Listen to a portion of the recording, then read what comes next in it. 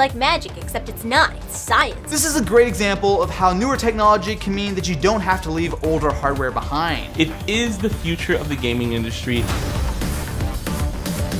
This is a $200 MacBook straight from 2009. It runs pretty well here with GeForce Now. This allows you to run a bunch of games at high settings at the resolution that your computer can support.